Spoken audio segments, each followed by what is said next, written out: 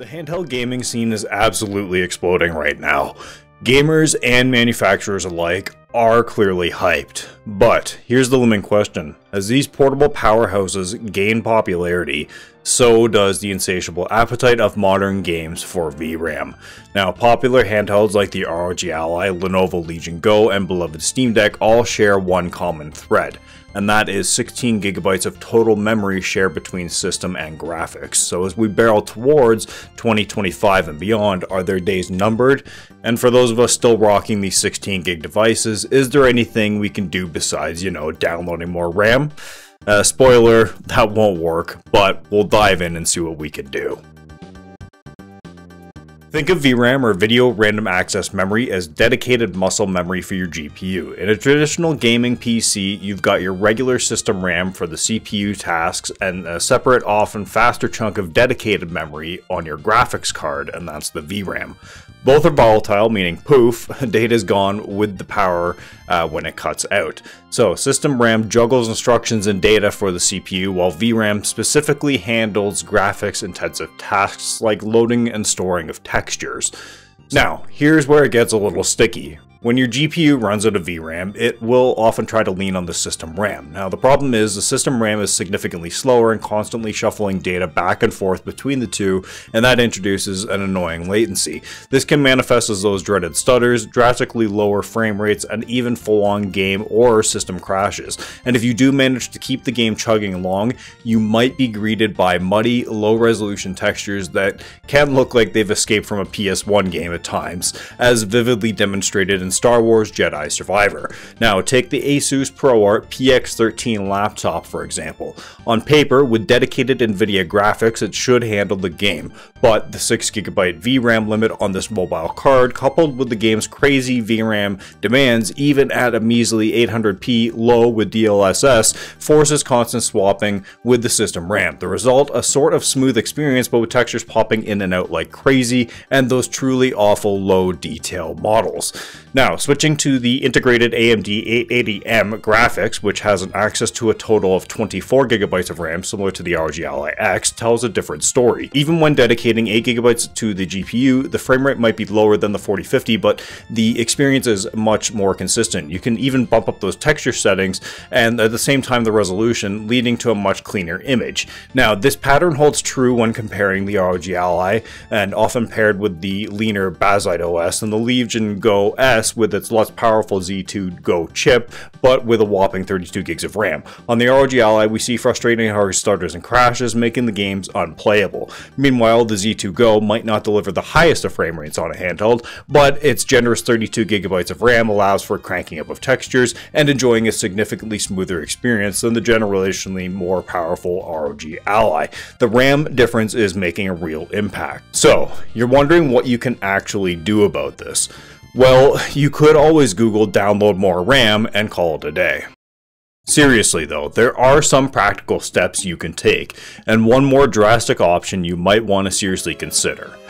So, the old rule of thumb for the dedicated VRAM on 16GB devices like the ROG Ally or Go was around 5 to 6 gigs, but as Jedi Survivor clearly, brutally illustrates, that's often no longer enough. At some point, you'll simply run out of total memory, and the games will crash regardless of your VRAM allocation. Now, some newer games even require the VRAM allocation to be set to auto because they need a minimum of 16GB of system memory to the system, or what it will see. If these are your go-to games, you might be stuck hunting for override patches or just leaving it on auto, despite the potential for stutters I personally experienced with that setting. Now, if you're not chasing the absolute bleeding edge of handheld gaming, the new sweet spot does seem to be in the similar 1 to 4GB range, similar to the Steam Deck's configuration.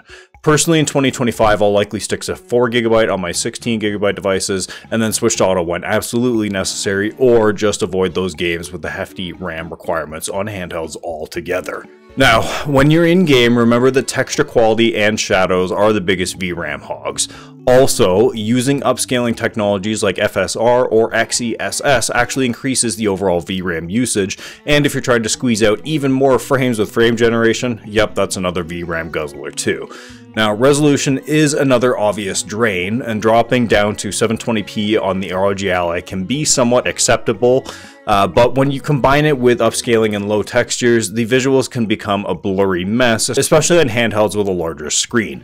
It's a constant balancing act. Now, feeling like you're backed into a corner? Well, dear viewer, you might be in luck. There's a fantastic little Linux distro called Bazzite. Think of it as a wildly popular Steam Deck operating system, but with broader support for major handhelds and a ton of quality life improvements over Windows. Now, there are some significant downsides to consider. If you are a heavy online gamer and play titles with anti-cheat or systems that just don't play nicely on Linux altogether, you're out of luck. No Call of Duty, Destiny 2, GTA 5, Fortnite, and the list goes on. However, if your handheld gaming primarily revolves around offline or single-player experiences, you'll be rewarded with significantly less system resource usage compared to Windows, and a much smoother, often stutter-free experience in games that would otherwise be a frustrating mess on Windows. Elden Ring is a prime example. It runs far more consistently on Bazzite or the Steam Deck, even compared to more powerful Windows laptops or desktops at times. Personally, I've been daily driving Bazzite and SteamOS Beta on my handhelds, and I haven't really looked back. While I do miss Game Pass support, I have other systems for that, and you can also dual boot Windows and Linux to get the best of both worlds if you're feeling adventurous and want to keep up with your Game Pass subscription. Now, even though I'm a Linux convert on my handhelds, I also have a couple of gaming desktops that I can tap into for game streaming. Of course, you'll need a solid home Wi-Fi connection for this to be a viable option, but streaming can bypass a lot of compatibility issues and hardware limitations, especially when you're trying to play something on the couch on the handheld. The setup does allow me to enjoy games natively when possible, but it does provide a pretty decently fallback system to Windows-only handheld titles if you do the streaming. However, if you're playing competitively of Call of Duty or ranked games, you might not want to because of the streaming delay and latency that can introduce, no matter how fast your home network is. Now, it's so easy to blur the lines between what we need and what we want, especially when it comes to tech.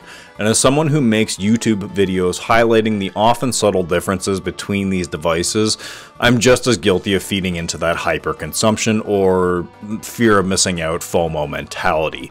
So my honest advice is, if you're eyeing a new handheld, just wait, sleep on it, do so much research that you're almost sick of it, and then make your decision. These devices are expensive and will likely continue to get pricier, especially in some parts of the world. This isn't something you should be treating as an annual upgrade. You should be aiming to get maybe 3, potentially 4 years of use out of it. Now, batteries will degrade, but you can always replace them down the line or with battery banks. Now, if you have an older device or no device at all, my absolute recommendation would be to consider one with 24 gigs of RAM like the Ally X, or even better, one with 32.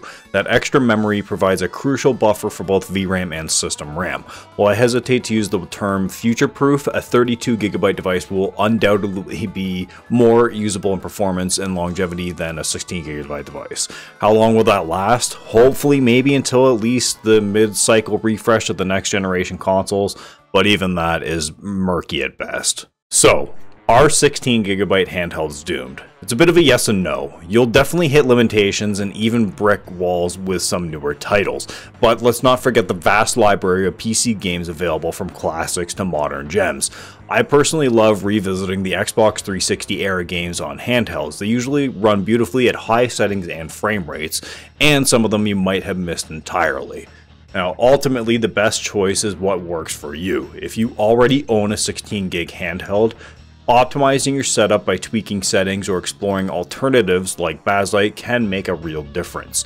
If you do decide to upgrade, please consider selling your old device on Facebook or local groups. You'll help someone else enjoy it at a much lower cost and put some cash back into your pocket to offset your new purchase. And finally, if a new handheld is out of reach and it's your only gaming option, I'd strongly suggest trying out NVIDIA GeForce Now, even just for a month to play the game you're itching to experience. Sometimes it can be better than nothing.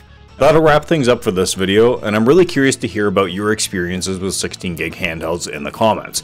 Now, are you considering an upgrade? If so, which one? And if you're sticking with your current device, what are some hidden gems or older games that you'd recommend to others to check out to tackle their backlogs? And as always, I hope you all have a great day.